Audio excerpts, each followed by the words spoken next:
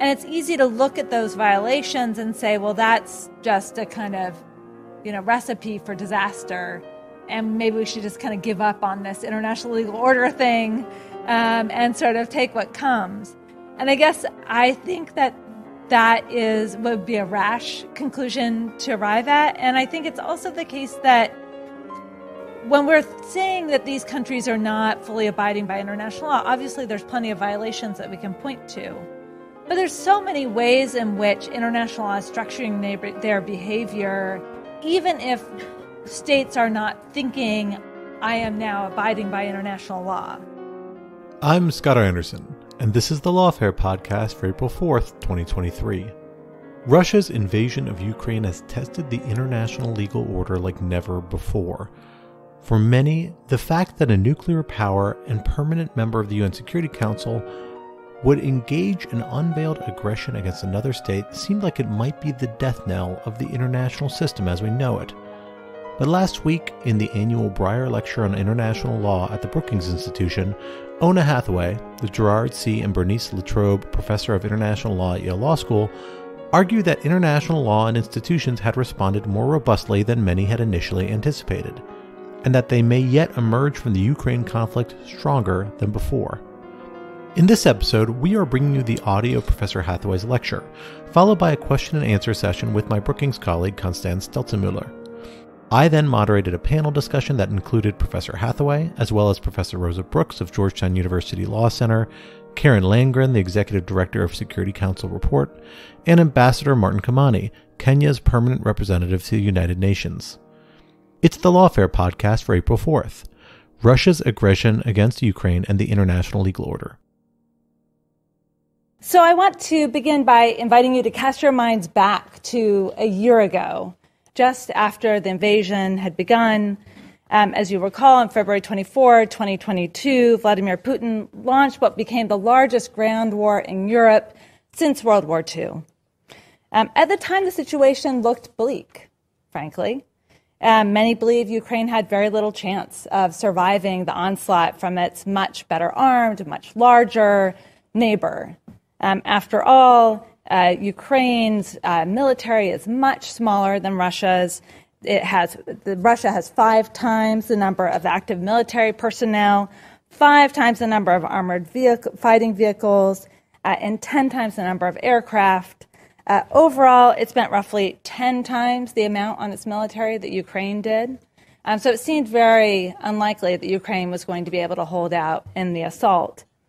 And to top it off, of course, Russia possessed the largest nuclear arsenal in the world, and it held a veto on the United Nations Security Council so that it could prevent any kind of action that United Nations might take.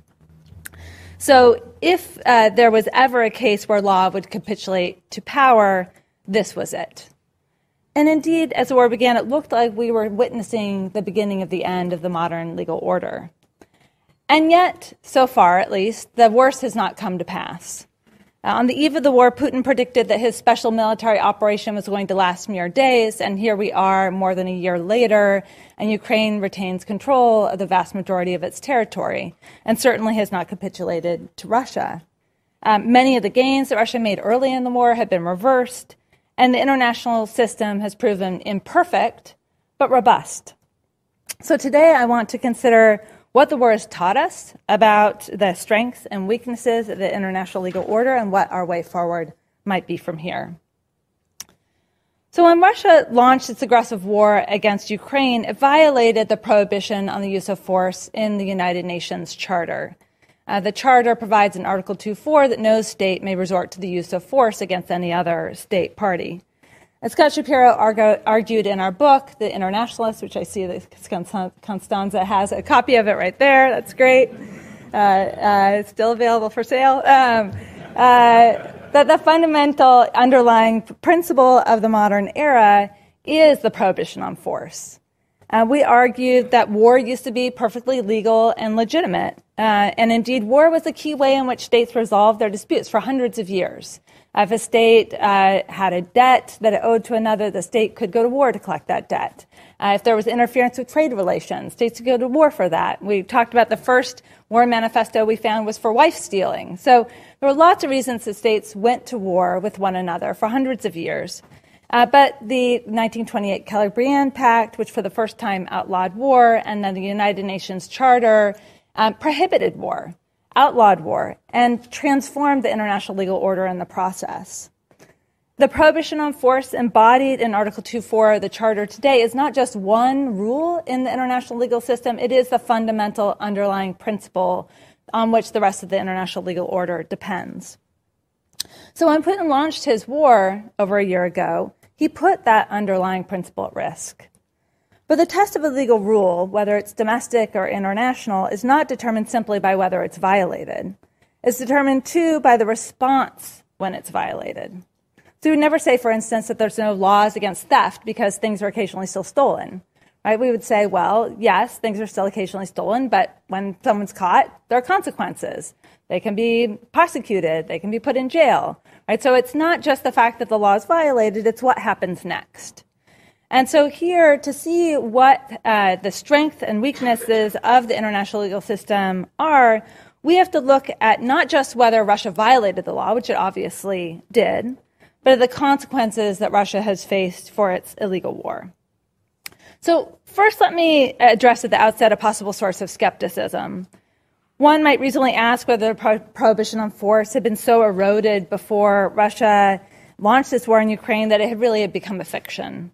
And no doubt there's some evidence for that, not least of it the U.S. invasion of Iraq in 2003 and its use of force under the controversial unable and unwilling theory of self-defense since then.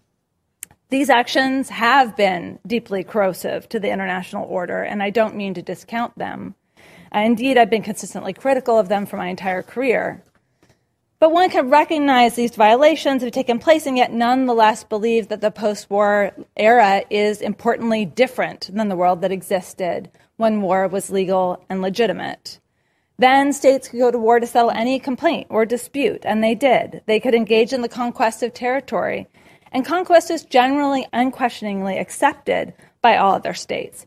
Indeed, from 1816 through 1928, around 250,000 square kilometers of territory was conquered by states every year.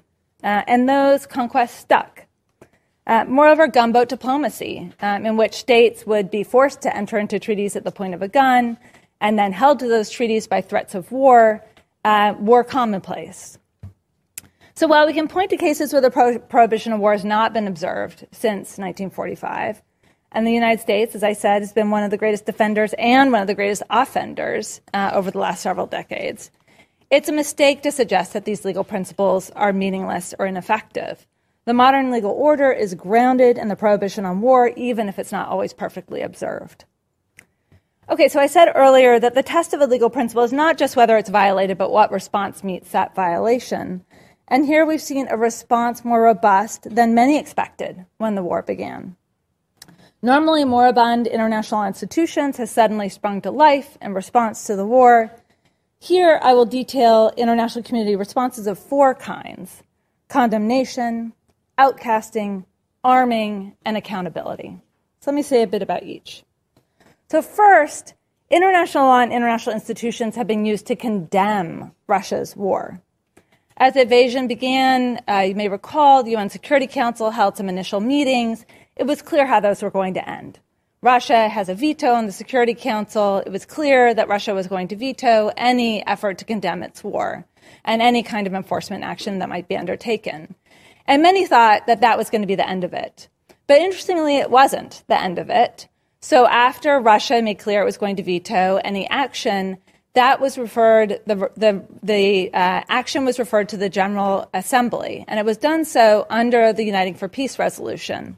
The Uniting for Peace resolution was first adopted in 1950, and it provides that the Security Council, if the Security Council, because of lack of unanimity of the permanent members, fails to exercise its responsibility to maintain international peace and security, the General Assembly will consider the matter immediately with a view to making a recommendation to its members. So when Russia vetoed Security Council action, the Uniting for Peace resolution was used to refer the matter to the General Assembly. And the General Assembly took that charge up. It voted overwhelmingly to condemn the war and declared that it was in violation of Article 2.4 of the Charter. Only a small handful of states, Belarus, Eritrea, North Korea, and Syria, voted with Russia on the resolution. There were 141 states that voted in favor of the resolution. So the vast majority of states, including a majority in every region, voted in favor of this resolution condemning the war. That majority has been sustained through several additional votes, the latest coming only hours before the conflict entered its second year, with again 141 states voting to condemn the war and demand that Russia immediately, completely, and unconditionally withdraw all of its military forces from the territory of Ukraine, and just 7 in this case, including Russia, voting against. In addition, the International Court of Justice has also played an important role in condemning the Russian invasion. On February 26, just 2 days after the invasion began, Ukraine submitted an application to the International Court of Justice beginning proceedings against Russia. Now, you may remember that at the outset of the war, Putin made claims in trying to justify the war that part of the justification was that Ukraine was committing genocide against its citizens in the eastern part of Ukraine, and that justified the invasion. What was so clever about the Ukraine is they used that claim to get into the International Court of Justice, because the Genocide Convention has a provision within it that allows for submission of disputes over the convention.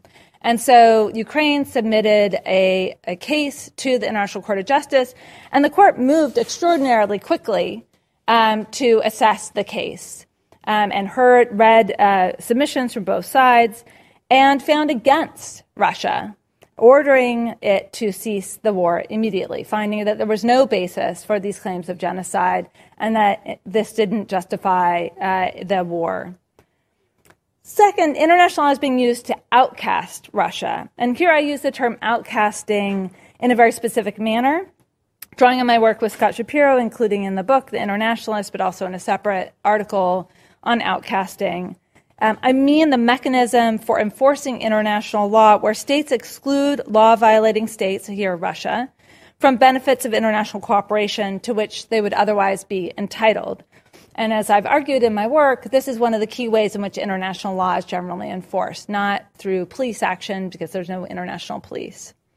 Russia has been excluded from a number of international organizations, including, of course, the Council of Europe. But the main form of outcasting faced by Russia since the war began has been a system of unprecedented economic sanctions. It's one of the most expansive the world has seen outside of Security Council ordered sanctions.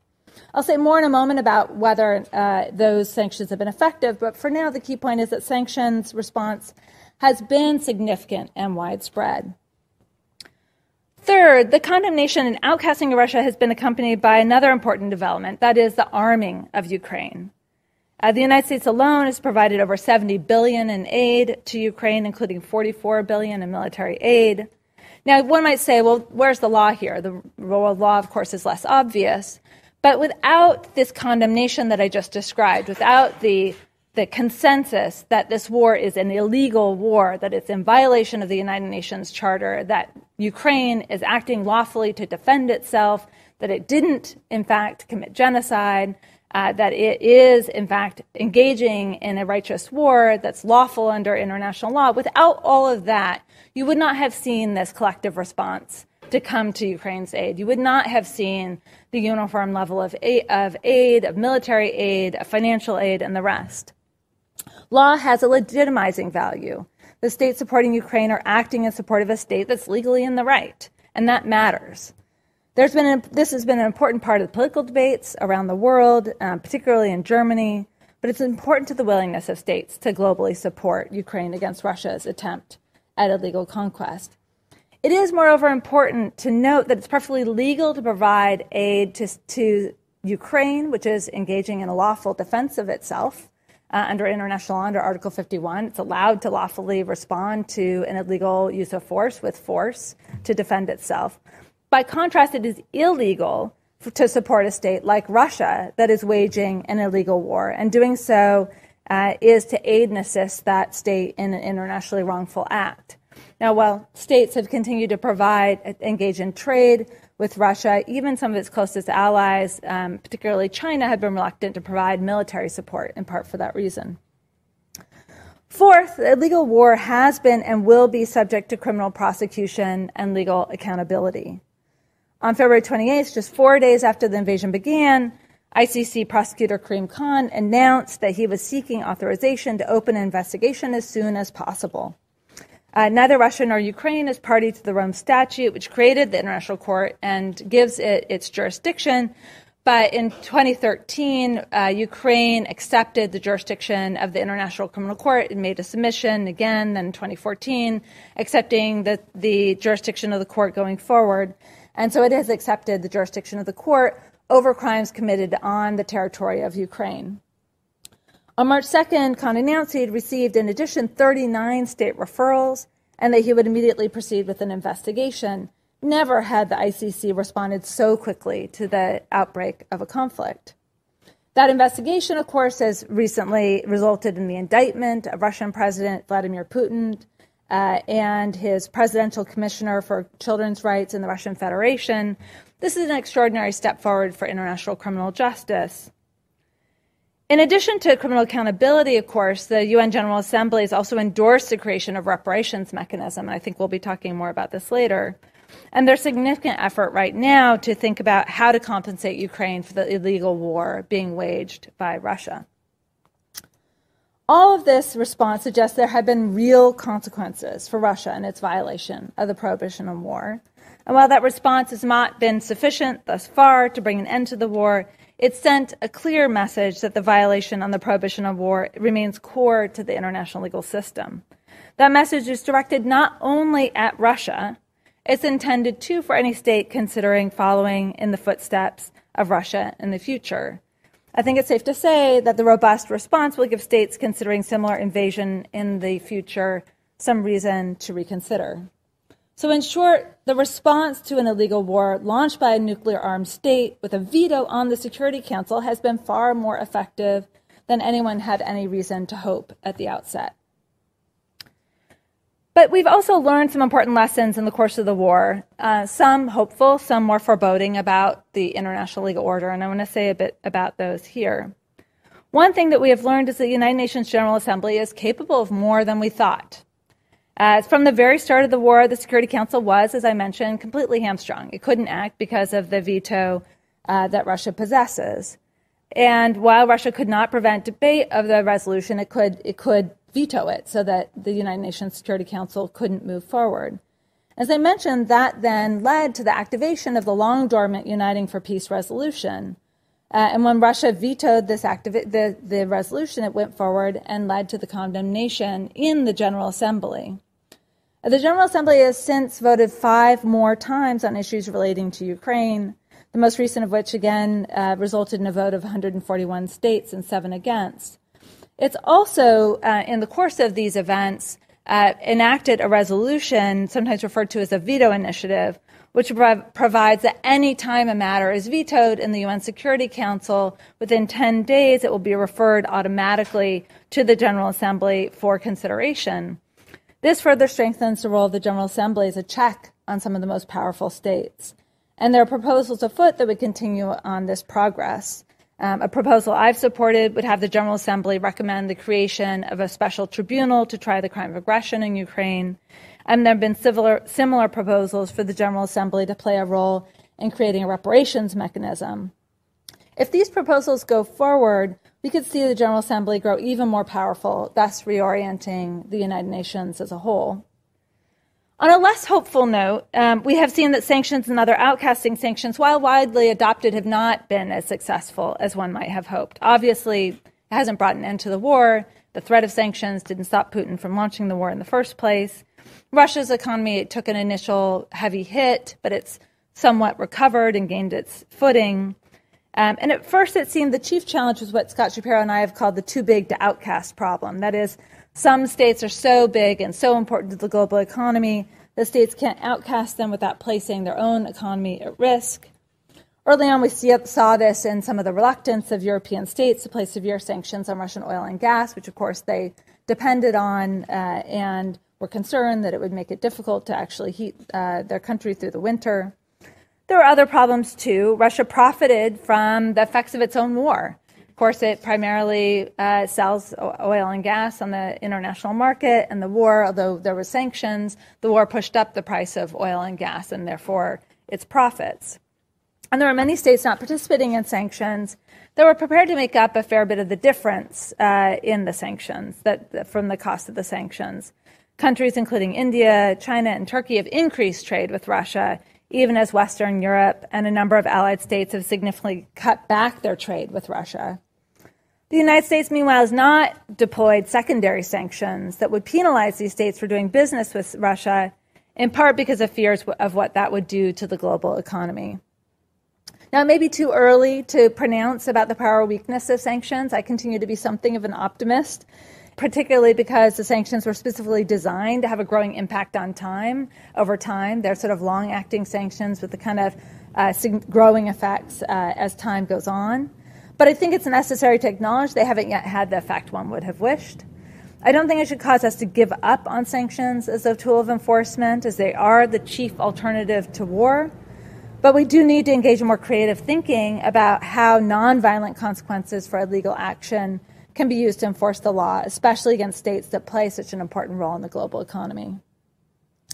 Most challenging, we've been confronted by what might be called the double standards problem. This challenge has emerged in many contexts since the war began. The rapid and widespread response to the illegal wars met with some shaking of heads by those familiar with the illegal uses of force that have taken place elsewhere in the world, often under the label of counterterrorism operations.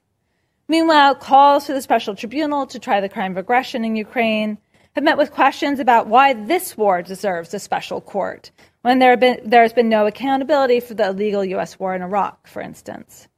And calls for reparations have been met with some disbelief by those who've suffered the costs of war for decades, with no prospect of compensation for homes unlawfully destroyed and family members killed.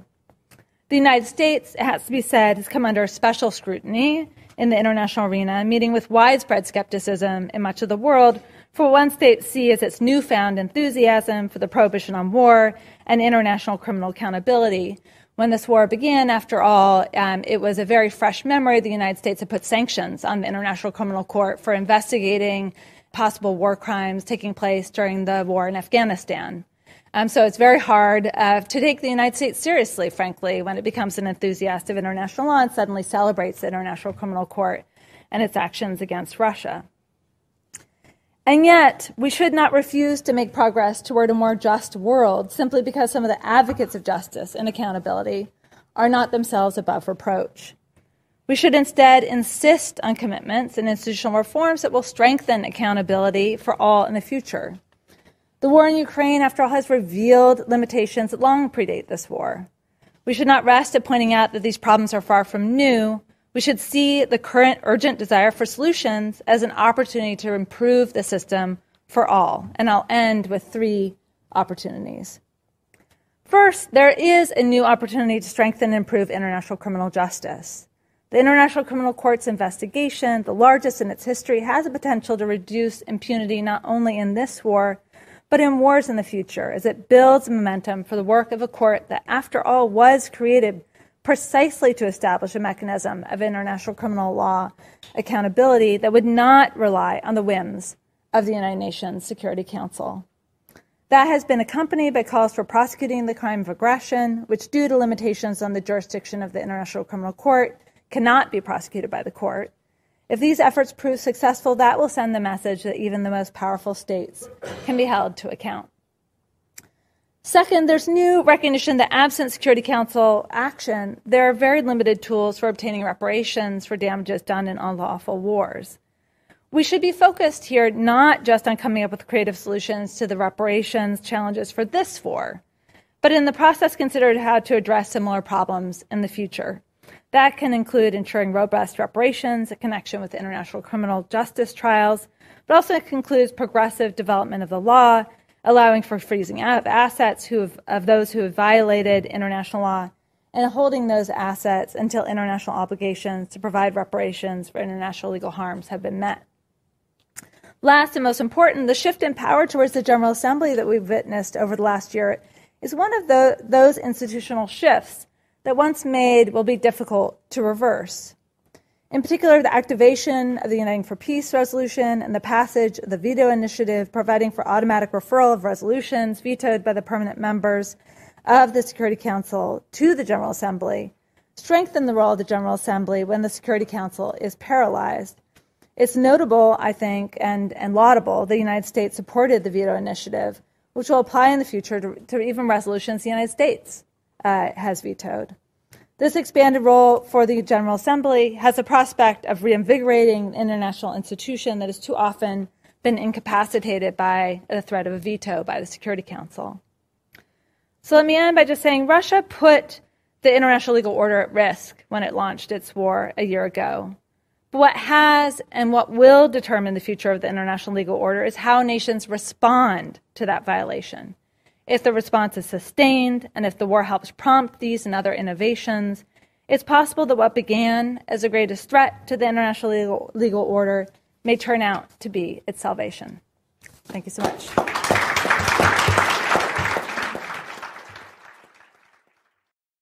Following Professor Hathaway's lecture, she sat down with Brookings Institution Senior Fellow Constance Stelzenmüller for a one-on-one discussion. Here is their conversation. I thought we should talk at first about the importance of the ICC indictment, the International Criminal Court indictment published recently, really stunned not just the general public, but also the legal world, I think, by the audacity with which it indicted not just Mrs. Lvova-Belova, if I pronounce that correctly, the lady in charge of the abduction of children, from Ukraine to Russia and their forced adoption, but also Vladimir Putin himself, the president of Russia. An astonishing decision to anybody who has in any way familiar with the immense efforts that the Nuremberg Tribunal had to put into the question of command responsibility, the difficulties of indicting Slobodan Milosevic and Radovan Karadzic, after the Yugoslav wars, an extraordinary decision. Can you perhaps contextualize that a little bit for us? Yeah, thank you for that. I mean, it was an extraordinary moment. I mean, if you think about it, this is, we sort of tend to take it for granted, but remember, this is, a country that has the largest nuclear arsenal in the world, has a veto on the Security Council, and yet, there is an effort to hold it accountable, and in particular, Vladimir Putin, who's more responsible than anyone for launching this war, accountable for the war. It is an audacious move, in a sense, because going for the head of state while the war is ongoing, there are a variety of challenges. Obviously, there's the challenge that you're highly unlikely to actually see him in the dock anytime soon. I think they made the judgment, and I think they made the right judgment, that is not the thing that matters. Right? The thing that matters is the statement that you're making from the outset that the people who are most powerful, who are most responsible for the war, will be held accountable for it. And that accountability can come even if somebody doesn't actually end up being convicted. So accountability can come from the issuing of the indictment, the collection of the evidence, the arrest warrant, the freezing of assets that all accompany this indictment. And so I think that this was a really important move and a kind of opening salvo from the court that it's going to really hold everyone accountable for this war. Let's just, for the sake of those who aren't as in the weeds in this as you have, and I covered back in the day when I was a journalist, the Yugoslavia and the Russia tribunals and the ICC, the Rome Statute hearings. But that's about as geeky as I get. You're much deeper in this than I am. Just to be clear, it is not possible to try the persons indicted in absentia, but it is possible to hold evidentiary hearings. That was first pioneered, very importantly, and was a legal innovation at the time by the Yugoslavia Tribunal, right? So that is something we could expect to happen. Yeah, so you're exactly right that it's generally considered to be inconsistent with the international human rights law to hold trials in absentia. Habeas corpus. Exactly. And so the International Criminal Court doesn't permit trials in absentia, but that doesn't prevent it from moving forward with significant action against those who were indicted and arrested, issuing arrest warrants, issuing indictments, and holding evidentiary hearings, collecting evidence. The prosecutorial center that was mentioned earlier is really an important part of collecting evidence as well for the potential of eventually prosecuting a crime of aggression. So all of that work is taking place, even though the prospect of Putin actually, landing in the dock at the moment doesn't seem particularly high. Right.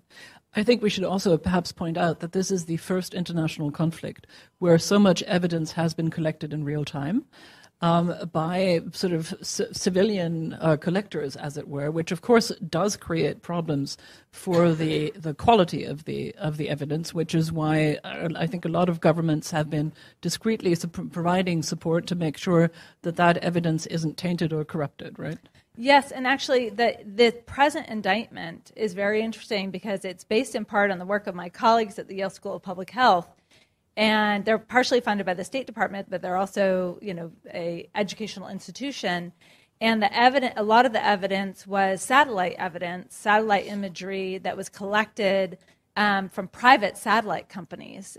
So they collected all the satellite evidence as well as open source intelligence as part of building this case around how many children were being moved, where were they being moved, were they being, they're being taken out of Ukraine. They documented all of that using information that ordinary people can get their hands on if they're willing to pay for satellite imagery. So it's pretty remarkable. But you're absolutely right that when it comes to war crimes and the rest, a lot of this is open source information, and one of the challenges is going to be making sure that the chain of custody is properly managed so that when a trial actually takes place, that you have evidence you can actually use at the trial. Because one of the concerns about having all of this open source evidence and having all of these people, out there sort of collecting evidence is this concern that it's not going to meet the international standards for evidence such that it can be actually submitted in court. So that is one of the challenges that we're facing. There is, of course, also the fact of that legendary audience recorded on TV that Putin gave to Ms. Lvova-Belova, where they discussed their ongoing war crime to a global audience. Yes. Forever recorded, right? That's also quite helpful from the point of view of the ICC, right? And I think that's partly one of the reasons that they started here. Exactly. And of course, it is one of the most horrific crimes, right? Like taking children away from the country and indoctrinating them into a different way of thinking is an extraordinary crime. So I think there are a lot of reasons that they made the decision to start with this. Isn't there also another aspect to this, going straight to the top in this case? Again, really unusual, because all previous war crimes tribunals started at the bottom. The Yugoslav prosecutions were frustrating to many of the victims and many observers because they literally started with the smallest possible fish and then over a process of years worked their way upwards, where here what we have is it's going the other way, and presumably that also is intended to have a deterrent effect to Russian commanders in the field, right? They know that the ICC will consider them in the same category and will come after them. And of course, commanders in the field are, at risk of capture by Ukrainian authorities who could hand them over to the ICC. I think that's right. And it's also, I think, meant to send a message about the value and importance of the International Criminal Court per se. Because under international law, a sitting head of state of another state can't actually be prosecuted in a foreign domestic court. Exactly. So even if they got their hands on Putin, they couldn't prosecute him in Ukrainian courts. Only an international court can do that. International courts don't have to observe head of state immunity.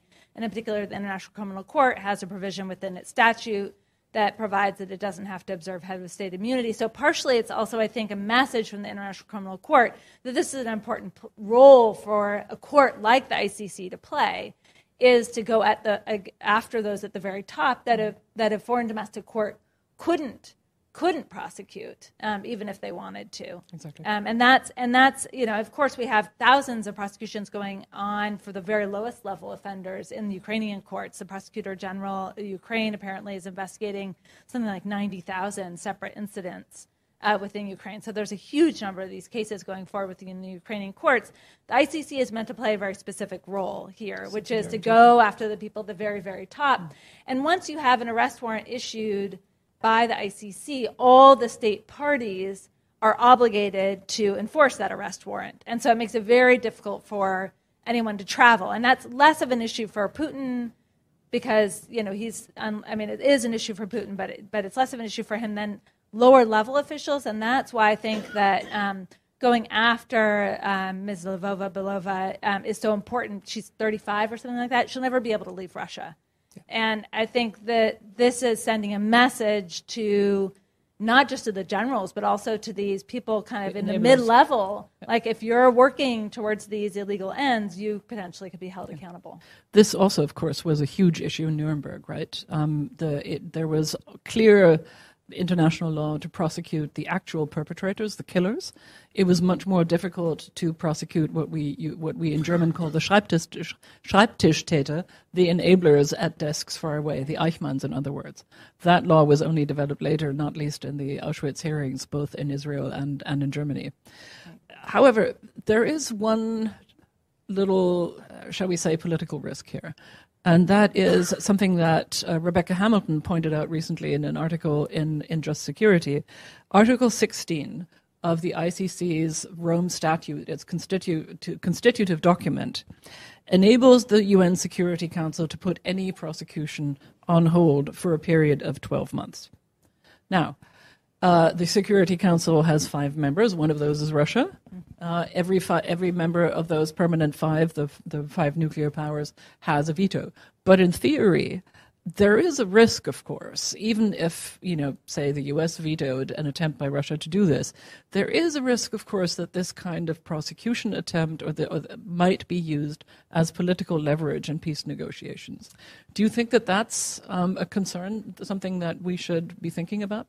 It's possible, though I think unlikely. I think it would be difficult given the fundamental personal responsibility of Putin for these horrific crimes. I mean, the launching of the war itself, which has led to extraordinary damage and destruction in Ukraine and destruction and damage to the international legal order as a whole, the horrific war crimes that we've been seeing coming out of the country, which seem to be pretty clearly, directed from the top, or at least the conditions created for it from the top. Crimes against humanity, which our vice president sort of declared, we've come to the conclusion that the crimes against humanity are being committed. I think it would be difficult. I mean, it's of course possible if there was a deal that was worked out with Russia, the Security Council could agree to kind of iteratively delay any proceedings from moving forward as part of a peace deal. So that is a carrot that potentially would exist. But I suspect that is difficult politically for the other 4 members of the Security Council to get behind, unless it really was the only way to bring an end to the war, and there was otherwise a really significant shift in the position that Putin has taken so far in terms of his willingness to withdraw from Ukraine. I mean, I think it's, I personally agree with you. I think that one of the significant political functions of this indictment is that it really does completely reframe the debate about negotiations of any kind, right? And to me, that's a hugely important achievement regarding of what hearings are held and who ends up in court in the end.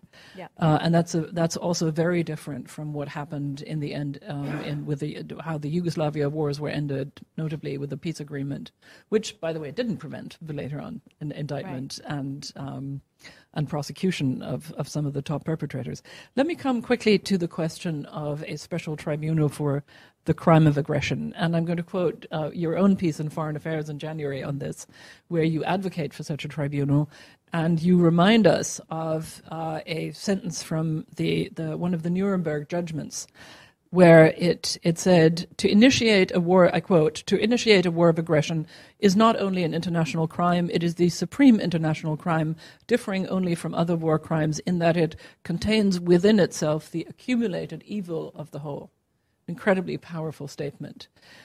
In your remarks just now, you sort of glanced at the question of the special tribunal. What do you think should happen here, and is it going to happen, and how?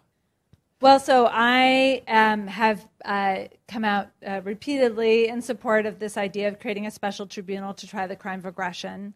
So it's worth just a little bit of background. So I mentioned briefly in my speech that the International Criminal Court, though it has a crime of aggression within its statute, it can't prosecute the crime of aggression here because the way that the jurisdiction for the crime of aggression works, it's different from the other three crimes, can only be brought against a state that is party to the statute and that has amended the crime of aggression amendments. And so Russia is not a party to the statute, and therefore it can't be prosecuted for the crime of aggression in the International Criminal Court. And amending the Rome Statute is probably a years-long process, even if that was a realistic possibility. So that has led those like me who think that this is an extraordinarily important crime to prosecute because the crime is, as you say, it contains an accumulated evil of the whole. And the war crimes, crimes against humanity, and genocide, if they're prosecuted, don't address the full harm that's being done in this war. So it doesn't address, for instance, the killing of Ukrainian soldiers. That is not a war crime to kill Ukrainian soldiers, even if they were school teachers and diplomats and doing something completely different before this war began. Is most of the Ukrainian military, were not part of the professional military before the war began. They've all joined. Killing them is not a war crime because if you kill soldiers in a war, that is part of war, but it is part of the crime of aggression. And sending people to fight in a war. There's been conscription throughout Russia in many of the ethnic minority communities and poorest communities of Russia. People have been sent off. The stories suggest as effectively as cannon fodder. Again, not a war crime, but part of the crime of aggression. And the destruction that's been done, when there's bombs launched that are aimed at a military target but destroy civilian, buildings, that is not a war crime, but it is part of the crime of aggression. So there's a lot of harm that's not going to be captured, even if we had accountability for all the war crimes and crimes against humanity. So this is why I think accountability for the crime of aggression is so important. And I do think it should be a special tribunal to try the crime of aggression for a variety of reasons. There's lots of technical legal reasons, and I'm happy to get into those. But I think the most important kind of reason that for me it's important is that it is the United Nations Charter that is violated, and this war that has been launched is an affront, not just a violation against Ukraine. It's a violation against the world. It is an assault on the international legal order. And to leave it to Ukraine to have to try the crime of aggression in its own courts doesn't send the kind of message I think the international community should be sending, which is that this war is not just illegal, it is criminal. And there is going to be accountability for that. And as long as we can't prosecute it in the International Criminal Court, we should be creating a court that can prosecute it. And that, by the way, can get Putin, because Putin can't, as I mentioned, can't be tried in Ukraine. Right. So you could only go after lower-level people if you prosecute exclusively in Ukraine. So those are some of the reasons I support the tribunal. All right. Thank you so much. I just want to perhaps contextualize what we've just been discussing about the special tribunal by saying that Russia's full-scale attack on Ukraine on February 24th of last year is one of those rare cases in international affairs where you have an absolutely illegal, blatantly clear legal case, right? Yeah. It was much more complicated in the Rwandan genocide. It was much more, which was also a war. It was even more complicated in the case of Yugoslavia. It was very complicated in World War I, less so in World War II. So, in a sense, I also remember the tremendous efforts by the advocates of the Iraq War to justify it as a just war, which we, as we now know, was not. Mm-hmm. But this is one of those rare cases where it was clear from the outset where the legality and the illegality lay in this case. Yeah. I want to end with one final quote from Sir Hersch Lauterpacht, who was born in the waning years of the 19th century near Lviv in Ukraine. who said that international law is at the vanishing point of law, right? Which you quote. Sorry, I found that quote somewhere else in the new book, but still. It's a legendary quote. And the astonishing thing about this particular instance and this particular war is that it is actually leading to a resurgence of international law and a re-legitimization of international law, a rescuing, as you pointed out so eloquently in your talk, of the international order at a time when we thought it was crumbling in our hands. So that, I think, is a good note of hope to end on. And I'm really grateful that you've come here to speak to us. I'm going to hand over to Scott Anderson now for the panel discussion. Thank you so much. Thank you very much. After Professor Hathaway's discussion with Constanza, I moderated a panel discussion with Professor Hathaway and a leading set of experts, including Professor Rosa Brooks, Karen Landgren, and Ambassador Martin Ghamani. Here is the audio of our discussion. Ambassador Ghamani, I want to start with you for my first question, if that's okay. When the war broke out, or shortly thereafter, you, in your capacity as Kenya's permanent representative to the United Nations, gave some really, really compelling remarks about the parallels between the post-colonial experience of Kenya and many other countries in Africa and other parts of the world and what Ukraine's experience has been. And it's a very valuable perspective, I think, because particularly in the United States, we tend to see the Ukraine conflict through a very Western-dominated lens. The dominant voices are European and American, and maybe a couple other voices mixed in.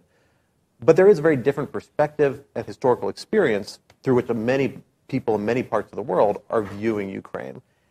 I'm curious to hear how your perspective, that view, informs your view of the conflict now a year later, and particularly what its ramifications have been for the international legal order that Ona has documented. Do you share a lot of her perspectives, or is the post-colonial experience a very different experience that Kenya and other countries have had, perhaps put the developments of the international legal order in a different light? Good morning. Well, thank you. I wish it hadn't started with me, but congratulations to Ona on that tremendous lecture. I learned a lot. When Kenya made the statement at the Security Council, the particular statement that on the February the 21st of 2021, or 2022, sorry, had we had more time than the about 5.5 minutes or 6 minutes that you have to deliver your views in the Security Council, I think we would have said a lot more. But now, what would we say at this particular time? First is to be clear that the Russian invasion of Ukraine breaches the UN Charter, and that is clear. One of the points we made also in the statement was that this is only the latest outrage against international law and the Charter perpetrated by a permanent member of the Security Council. And I like that Ona took that on and expanded the field of view to assess other parties. So a year later, what do we see?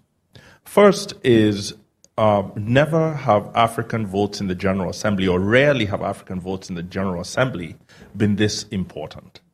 And one wonders why. And of course, the reason is that the General Assembly is providing legitimacy for the response that Ona is talking about, the response to the Russian Federation.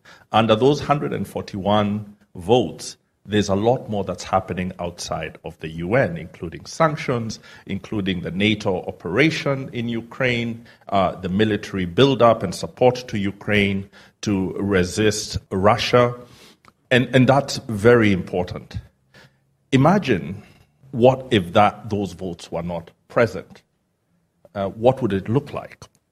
Well, what it would look like is, one, most parties would agree that the Russian breach of Ukrainian territorial integrity is against international law. But then many, especially those in Africa and parts of the so-called global south, would also say that what they see is the ramping up of overwhelming Western power, the power of sanctions, the power of military power of NATO, the sheer power of shifting the international system to respond, even in the face of a Security Council veto. So on one side is great power versus an illegal act of power. And because of the history we've had with these powers, in which, as Ona observed, many forms of colonialism, many forms of violence were in fact covered and defended and helped to be perpetrated by these very institutions of international law. So when Africa was partitioned in 1884, it was a perfectly legal setting, according to those who were doing it. So inside us is a skepticism about a purely legal approach to this question, because we appreciate that law itself can reflect power, that law can cover the acts of power and impunity against freedom and independence of people. The Russians have been very clear when they're talking to us Africans that what they are facing is what we have faced as well. And they have touched on a grievance that they have and that they identify us as having. And that is broadly accurate. Not the use of the grievance, but it's an accurate finger on the pulse, that there is an underlying grievance and sense that the West uses the instruments of international law and the institutions that stand for international criminal justice to its own ends. So a year in, I would say what we would like is to go beyond the discussion on international justice and criminal justice and accountability, not because it's not important, but because we perceive it as not bringing peace any closer. Let me not say peace, but rather a ceasefire. And an ending of the violent conflict and a return to an international economy that is not necessarily deeply responding to this particular trend. Africans have a lot of experience resolving conflicts. We're good mediators. And Kenya does a lot of mediation in our region. Well, one of the first things when you're mediating a conflict is that the question of accountability is one of the first questions.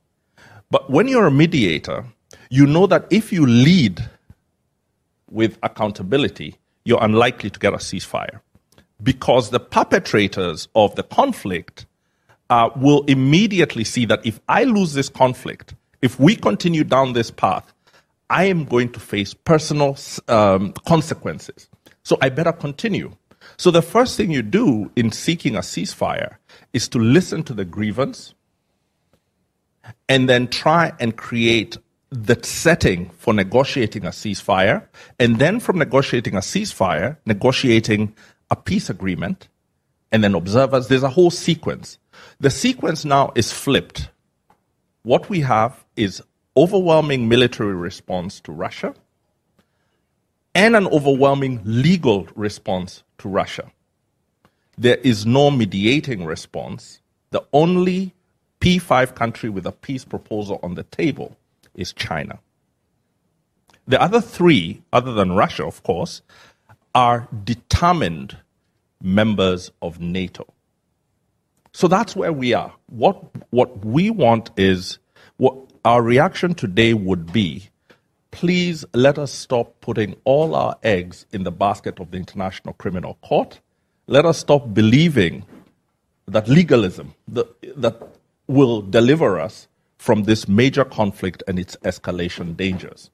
Having said all that, and this is my final point, is do not get me wrong when I say that, to say that I do not see Ukrainian agency, the need for Ukraine to get its territory back, the need for whatever solution that emerges to be in conformity with the UN Charter. I see that, and I think we stand for that as well. But there's a difficulty, and it's not a difficulty that I have answers to. But it's important to realize my statement is not a statement that abrogates or diminishes Ukraine's right to exist as an independent state with all its territory. Thank you. Thank you.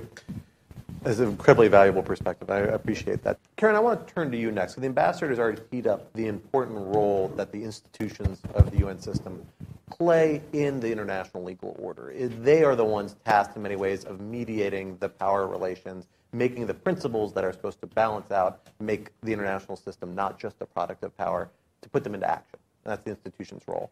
I think Oona has put forward fair to say, a cautiously optimistic perspective on ways the international institutions have responded despite the paralysis or near paralysis, the challenges of having a P5 member involved in hostilities that shuts down so much what the Security Council might do if it was not involved in that way. From your perspective, both as executive director of the completely invaluable Security Council report, somebody who tracks what's happening in the UN more than just about anybody else probably, from your career in the United Nations, what is your assessment of how those institutions have addressed and adapted to the challenges presented by the Ukraine conflict? Do you share that cautious optimism, or might there be more cause for alarm? Thanks, Scott, and thanks, Oona, for a really marvelous lecture. I want to talk a little bit about how well the institutions have performed, but particularly from the perspective of reform and where the question of reform fits into the current narrative around Ukraine. I would say that a year ago, the impotence of the Security Council was a big talking point, and rightly so, but the Security Council has also failed Syria. It's failed Myanmar. It failed Iraq. So because the Security Council has historically been largely incapacitated when the interests of a permanent member are directly engaged, it's hard to believe that the Council's incapacity over Ukraine is what has directly opened the U.S. up to the idea of reform and other countries up to the idea of reform, which is very current. So I want to say a word about how I think that U.S. openness evolved, which is very much about where the narrative is right now in the General Assembly, and which may lead us to conclusions about whether we think that's really an effective counterweight, let's say, to the Security Council. It's clear that for the West, the discussion of Ukraine and how this act of aggression is resolved is really front and center in terms of preserving the rules-based order and the institutions that are associated with it. But Ukraine is not front and center for all states. And arguably, the more the West has insisted on support for actions to isolate Russia or otherwise hold Russia accountable for the invasion, and through the 6 GA resolutions to date, I would argue that the more pushback against this has coalesced. I'm not going to say that pushback has strengthened, but I think there is now such a clear counter-narrative against the West's putting Ukraine at the center of preserving international law and a rules-based order. And the pushback is a mix of accusations of double standards, as we've heard. And it's not just the U.S. and Iraq.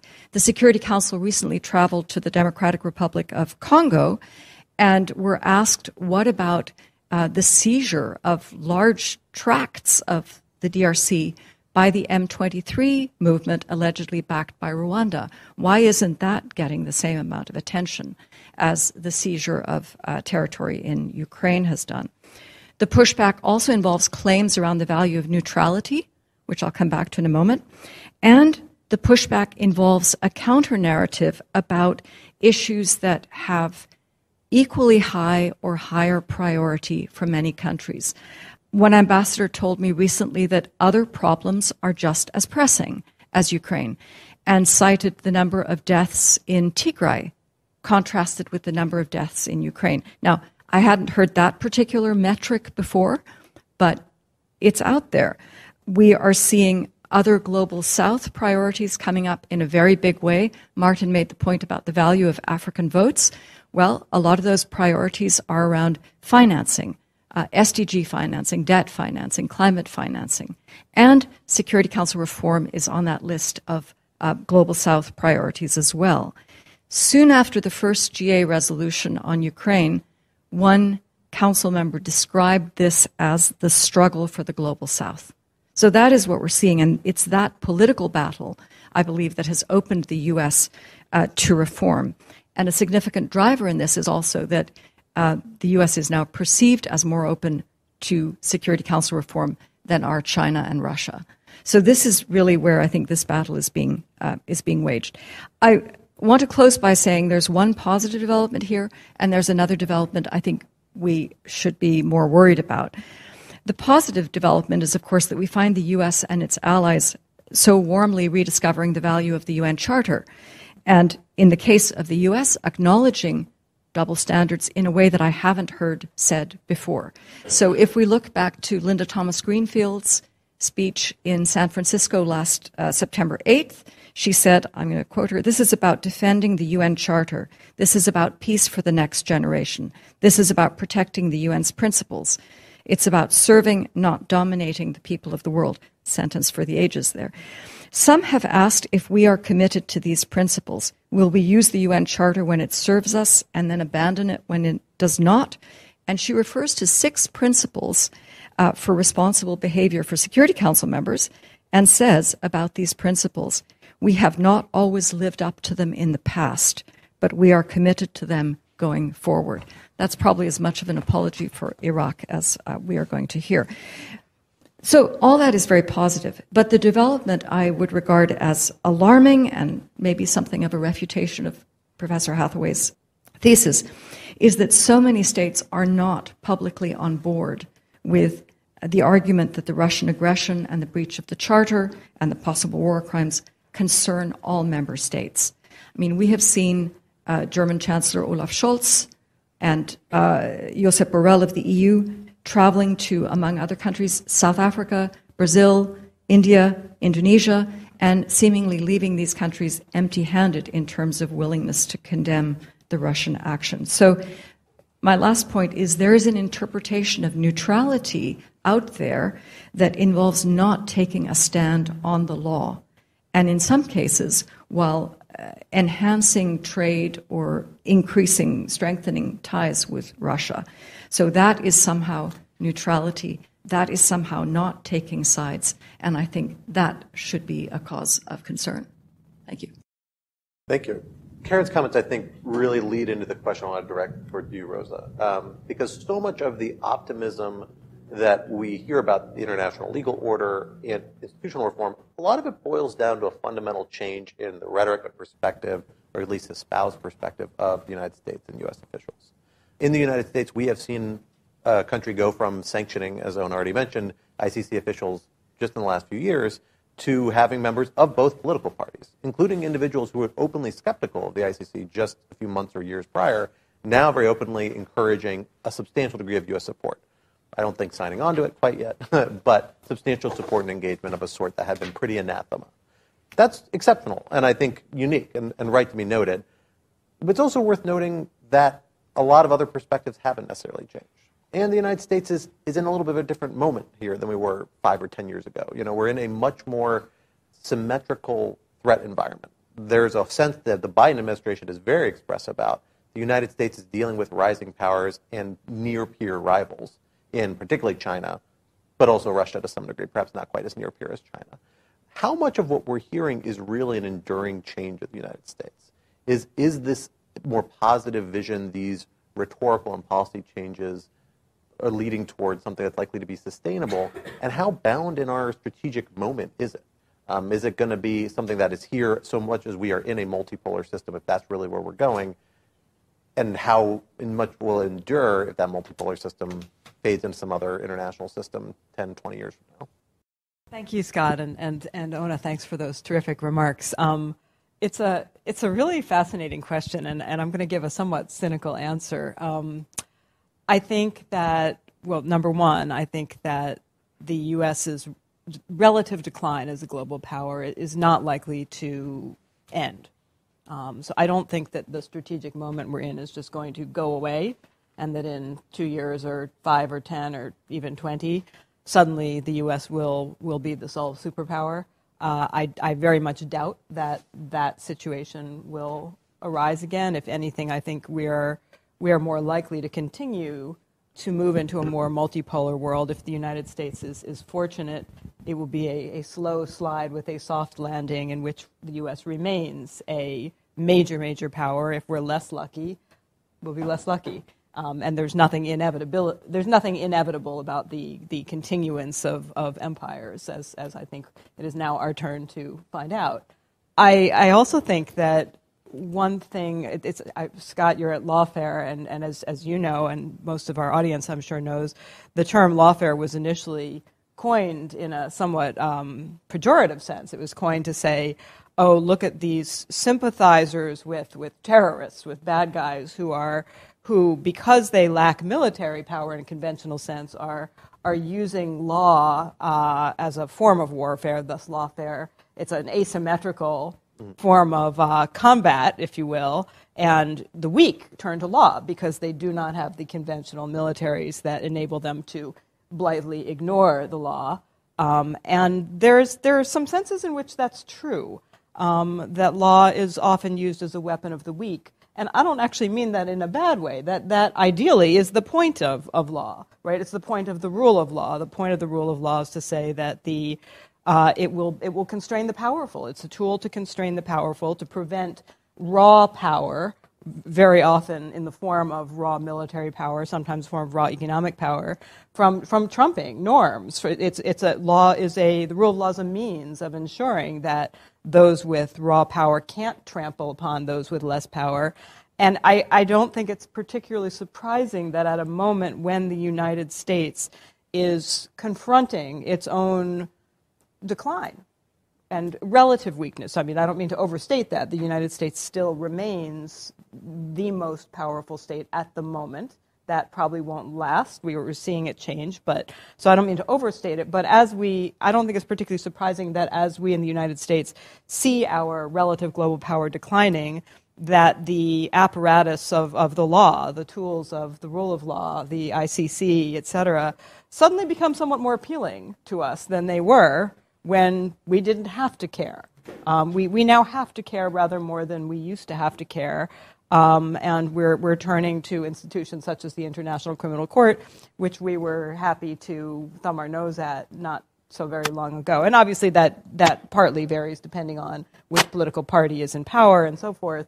I think the Democratic administrations have always been much more warmer towards the ICC than Republican administrations, but no American administration has yet embraced the ICC fully, and we're about as close as we can get right now, obviously. I do worry. I do share the concern. I share several concerns. It's impossible to look at the war in Ukraine and not see Russia as the bad guy. Russia is the villain in this piece. No question about it, and no question about it that Russia's actions clearly violate international law, clearly have caused tremendous human suffering. At the same time, I do worry both about the perceptions of hypocrisy, of Western hypocrisy, and the impact that has on other alignments and the alignments of other states and the ways in which that may push some states away from the rule of law, the very rule of law that we want to pull them into. I also do, to use David Petraeus' famous question about the Iraq War, how does this end? And I do worry very much that we, the United States, we, the West, we don't really have a strategy to end the war in Ukraine other than let's throw more stuff at the problem. Let's try to give the Ukrainians more weapons. Never quite enough to decisively end anything, because that makes us nervous, because we are, I think, understandably concerned about doing something that provokes an excessive reaction in Russia, in particular the use of nuclear weapons, which Vladimir Putin has repeatedly threatened to use. I don't think he will. I hope he won't. I think the fact that his few strong allies, China, India, et cetera, have been quite clear that they would consider that unacceptable, that reassures me. But nonetheless, I think we have thrown weapons and financial assistance at the problem. We've thrown sanctions at the problem, but we don't have any. I don't think there's any obvious pathway that we have been able to articulate towards a satisfying end to this conflict. We understandably we're quite reluctant, having put all of our eggs into the ICC basket, into the Russia's committing war crimes basket, and Russia is committing war crimes, no question. It makes it more and more difficult for us to even countenance the discussion of negotiated ends, because any negotiated end seems like we're conceding too much to a bunch of war criminals. And yet the way wars tend to end often involves at least tacit concessions to war criminals. And the U.S.'s recent history in the last 50 years or so does not suggest that we're particularly good at ending wars, from Vietnam to Afghanistan and Iraq. We did not cover ourselves with glory in terms of our ability to bring some satisfying resolution to those conflicts. And I do worry that just as we have increasingly boxed Vladimir Putin into a corner, just as our actions are arguably creating other alignments of other states that are not particularly feeling friendly towards the Western actions in Ukraine, that we're boxing ourselves into more and more corner. I don't have a solution either, by the way, so I don't say this to say, and now I will reveal what we really should be doing. I don't have the slightest idea, but I don't think there's going to be a good solution. I don't think that, any day now Putin is going to say, I'm so sorry, I've done this terrible thing, oops, I will, withdraw my troops, pay reparations, that's not going to happen. So I think the question that all of us need to confront, and I don't think, I'm not making a peace versus justice argument, because I don't think it's that simplistic. I think it's more likely that whatever resolution there is going to be some squishy, extremely unsatisfying mix of a little peace here, a little justice there, but not quite as much peace or justice as any of us would like. But I do think that we need, all of us, to be thinking about the various unthinkable options and thinking about which of those unthinkable options are least unthinkable and most palatable and most possible, because the path we're going down, I don't see it ending anywhere that's good for anybody. And I wish I didn't think that. I feel like this is just a terribly depressing thing to say, and I'm hoping that one of my colleagues is going to tell me why I'm wrong and why there, in fact, is some viable path that we are going down, and things are just going to get better any second now. So please. Well, I don't have an answer for that. But I do want to give the mic back to Ona to respond to these. I think we've heard some challenges on a couple of different fronts, from the fronts of equity, from the fronts of institutional capacity, from durability, to which extent the trajectory that I think you've illustrated quite ably to say that there are positive aspects of this trajectory, how far it's going to go. I want to add one thing to that, too, or kind of a slightly different valence.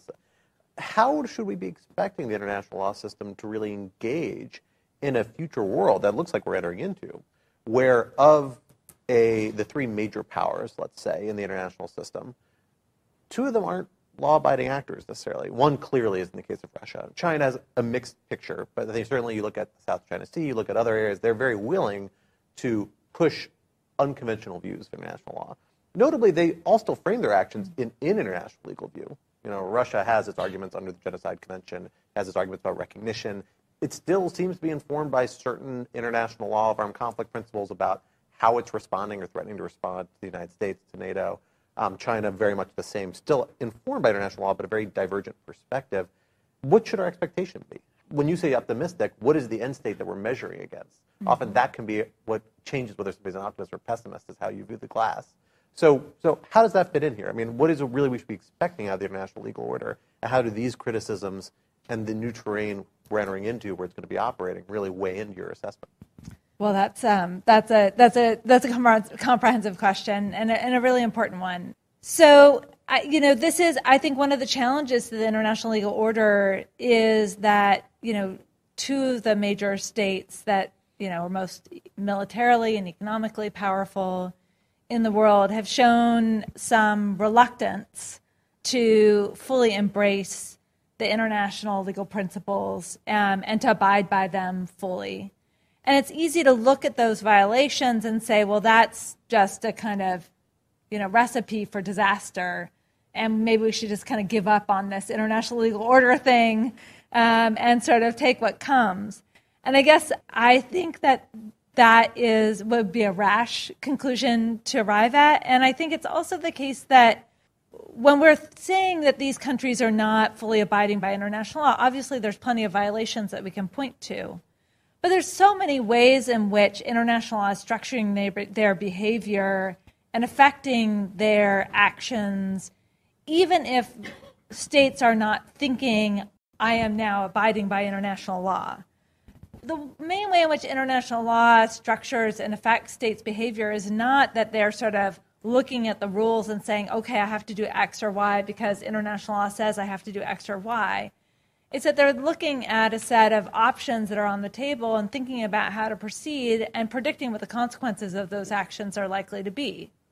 And if international law is helping to structure the responses that other states are going to take to the actions that they're engaging in, it is going to affect the choices that a state is making, even if the state couldn't care less about international law, because it changes the kinds of consequences that they're likely to face for the actions that they take. That's in part why the message of the response to the Russian invasion of Ukraine is not just about, though it is about, but not just about responding to Russia's violation and having consequences for Russia because we think that that's going to lead to a certain kind of end in this particular war. That is part of it, but that's not all of it. It's also about making clear that there are consequences for violating this fundamental prohibition on war, and that if you're contemplating some other state out there, including China, violating the prohibition on war, there will be consequences. And in fact, in the months right after the invasion, a good friend of mine who's a China expert, came to me and said, I now think that I thought the invasion of Taiwan was imminent, and now I think that's much less likely. Not impossible, but less likely because of the significant global response to the war against a P5 member, that it's an important member of the international community that has a major role in the global economy, and that there was this response to Russia suggests that there would be a price to pay. And maybe a greater price than might have seemed before for a similar kind of action by China. And that's the way in which I think, that's why the response is so important. This is why I was focused on that in my remarks. And that's why I think that people sometimes misunderstand international law and thinking that, you have to be thinking, I believe in international law and I'm going to abide by international law. I'm going to do all these things. And the only international law only works when it's working that way. And the truth is, international law almost never works that way.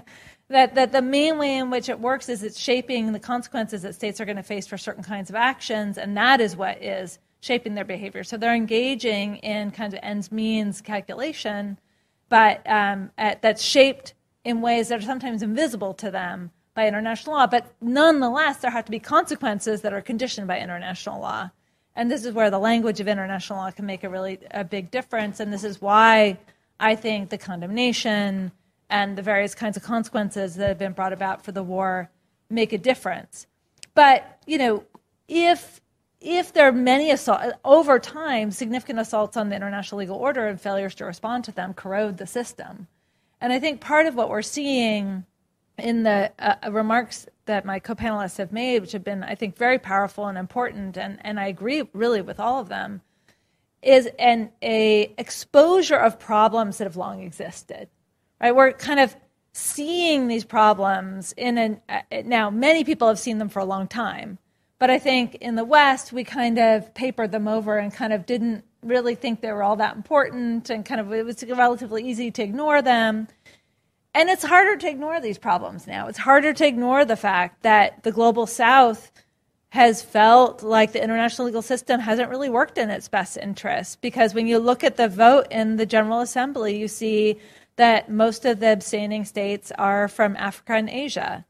And I think you were completely right. Like, every one of those votes matters all of a sudden, and we care deeply that, why are all these countries abstaining? Like, why aren't they on our side? Why don't they believe in the United Nations Charter? And I think it has started a conversation that hopefully is healthy, a realization that the U.S. and other powers in the West are often willing to use the language of international law where it's convenient and ignore it where it's not. And I do think that has been that critique is a fair one and an important one to air. And when folks in the West come to countries and say, we want you to support this or that, I think it's fair to come back and say, well, wait a minute.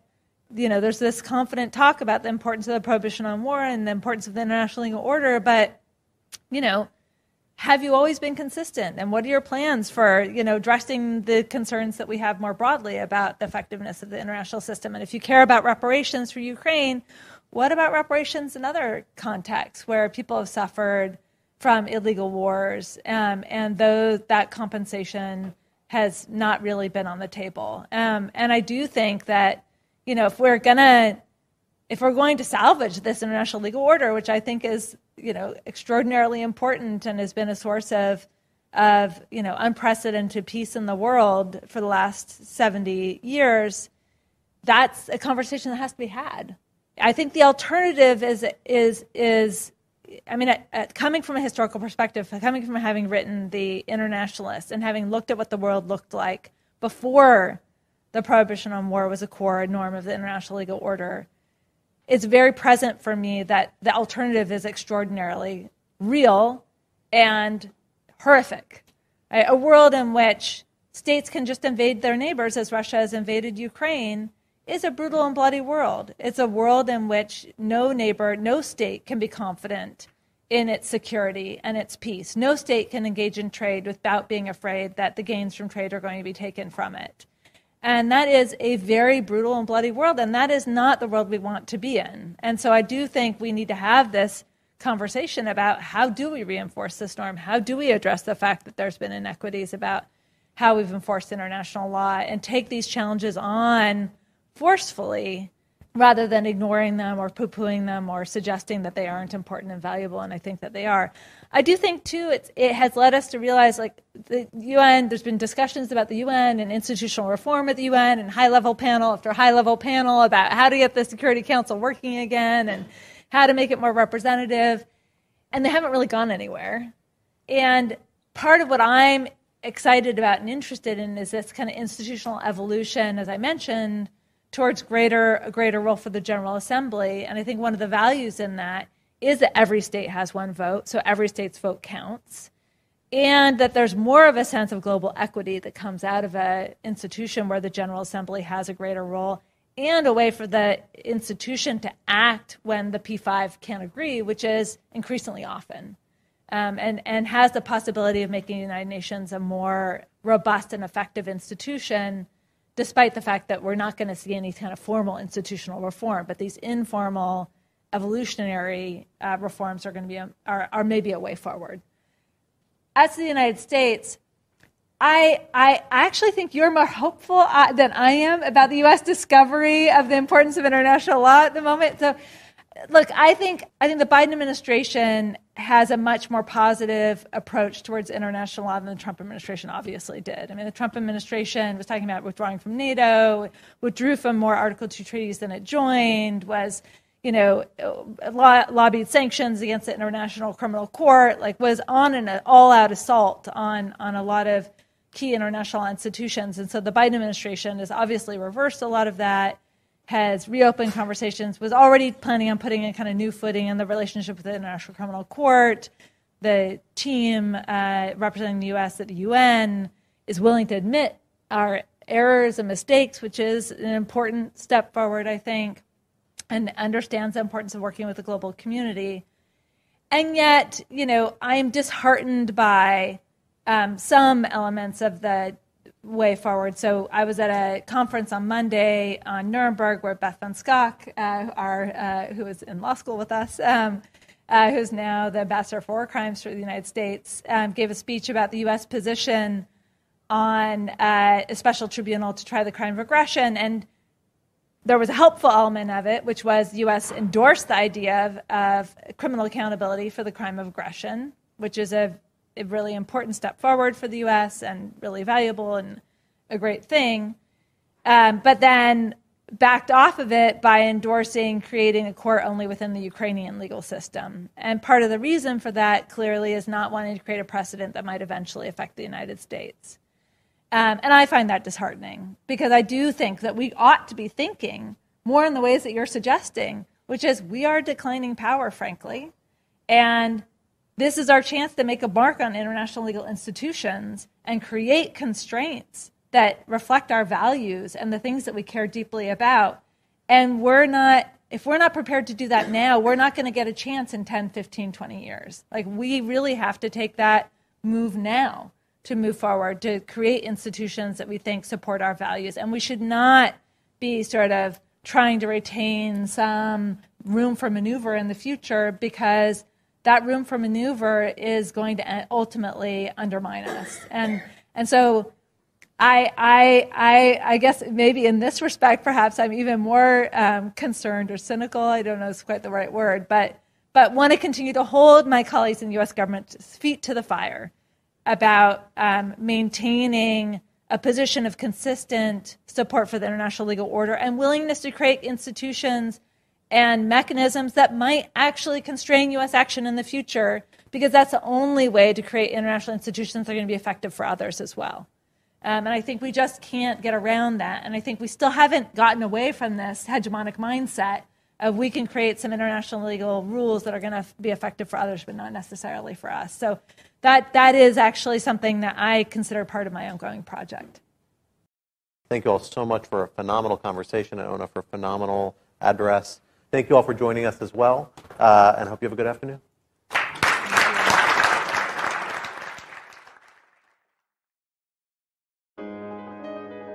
The Lawfare podcast is produced in cooperation with the Brookings Institution. Please be sure to rate and review us wherever you get your podcasts.